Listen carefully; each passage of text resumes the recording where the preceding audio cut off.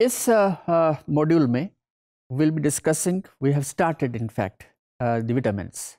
तो विटामिन्स जो हैं वो भी हमारी डाइट का बहुत इम्पॉर्टेंट हिस्सा हैं। अगर इसकी डेफिशिएंसी हो जाए तो फिर भी हमारी बॉडीली एक्टिविटीज़ काफ़ी हद तक स्लो डाउन हो जाती हैं। ख़ासतौर पे ओल्ड एज में विटामिन सप्लीमेंट लिए जाते हैं। इसी तरह मिनरल्स के भी सप्लीमेंट लिए जाते हैं एडिशनली, और क्योंकि इनके बगैर वो फिर बायोकेमिकल रिएक्शंस और एनर्जी प्रोडक्शन वगैरह वगैरह नहीं होती।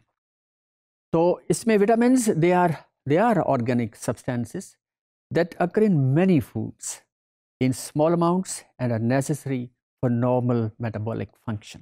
तो ये है विटामिन। तो विटामिन्स ऑर्गेनिक कंपाउंड्स हैं और ये हमारी मेटाबॉलिक फंक्शनिंग के लिए इनका बहुत ही इम्पॉर्टेंट, और दे आर वाइटल इम्पॉर्टेंस जिसे हम कहते हैं, दे आर वाइटल इम्पॉर्टेंस। तो विटामिन्स अब इसको कैटेगराइज करते हैं कि विटामिन्स जो हैं they are water soluble and second category they are fat soluble.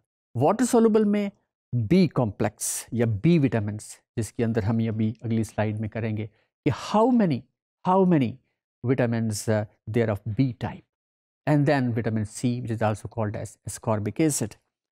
तो अब उसके बाद है फैट सोलुबल, जिसके अंदर विटामिन A, D, E और K, सो दीज आर 4, जबकि वाटर सोलुबल जो हैं वो B टाइप के और C के। नाउ विटामिन B, और आगे फिर ये जो वाटर सोलुबल B विटामिन्स हैं, दे may be B1 chemically this is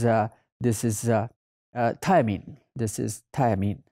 Then vitamin B2 है, this riboflavin है, B3 है, niacin है, B5 there is pantothenic acid है, 6 है, pyridoxine है, then 7 biotin, 9th folic acid, and 12 there is cobalamin.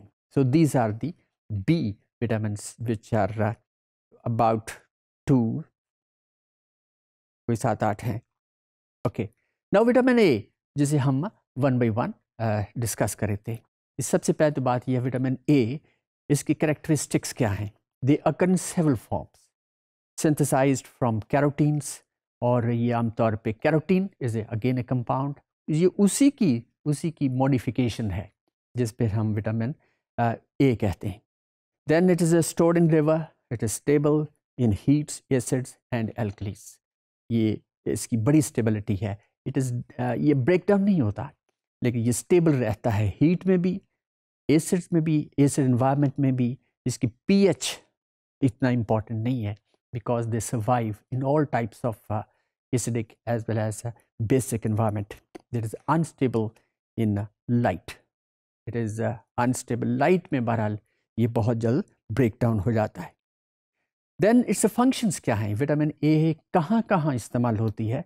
This is necessary for the synthesis of visual pigments, क्योंकि ये जो ना हमारी रेटिना के अंदर ये विटामिन बी का, उसकी फंक्शनिंग का बड़ा इंपॉर्टेंट, विजन के लिए इट्स वेरी इंपॉर्टेंट, और ये बहुत ज़्यादा अमाउंट मिलती है हमें इस ब्लैक पेपर के अंदर। So this rich in vitamin. So visual pigments और म्यूकोप्रोटीन्स एंड म्यूकोपॉलीसैकेराइड्स, ये इसमें ये इन चीज़ों की सिंथेसिस के लिए ये vitamin A is essential. This is necessary for normal development of bones and teeth, is necessary for the maintenance of epithelial cells. बाज़ केसेस में ये एपिथेलियल सेल्स जो हैं हमारी बॉडी के अंदर और ऊपर, दे आर स्लफ्ड ऑफ, और उनको रोकता है ये विटामिन ए। देन इस सोर्स क्या है, लिवर है, फिश है, होल मिल्क है, butter, eggs, then leafy green vegetables and yellow orange vegetables and fruit. So these are the different sources. और अगर विटामिन ए की डेफिशिएंसी है, पता चलता है विटामिन ए की डेफिशिएंसी है, तो इन चीज़ों के इस्तेमाल करने से वो डेफिशिएंसी पूरी हो जाएगी। Then vitamin D, which is again A water insoluble, it is fat soluble. Then a group of sterols that is resistant to heat, oxidation acids and oxidation and alkalis के अंदर ये resistant है। It is stored in liver, then skin, brain, spleen, bones. तो ये तमाम वो चीज़ें हैं जिसके अंदर विटामिन डी पाई जाती है।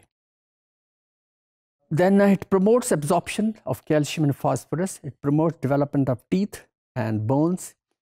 और ये it is produced in skin. ये विटामिन ए, विटामिन जो vitamin A, that is it is produced D, vitamin D, और जो है ये it is synthesized in our skin.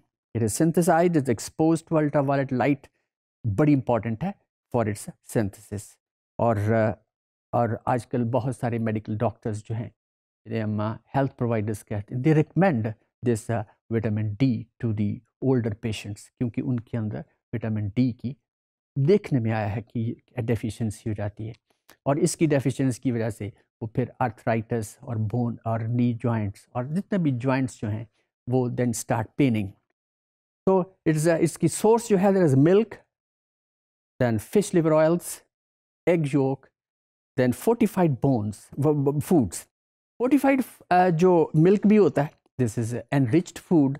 ये आजकल मार्केट के अंदर ये बहुत ज़्यादा फोर्टिफाइड फूड मिलता है, और जैसे मिल्क है उसके अंदर एडिड कंपोनेंट्स हैं. एक तो मिल्क को अगर हम एनालिसिस करें तो उसके अंदर उसकी सारी कंपोनेंट और उसकी परसेंटेज पता चल जाता है, लेकिन फोर्टिफाइड फूड जो कोई उसमें एडिड हैं, उसमें और ऐड करके उसको और एनरिच कर देते हैं, जो कि आजकल बहुत ज़्यादा इस्तेमाल हो रहा है. और क्योंकि हमारी फूड जो है वो रिक्वायरमेंट्स जो हैं जो हमारी बॉडी को ज़रूरत होती है, वो असल में थोड़ी बहुत डेफिशिएंसी है उनके अंदर.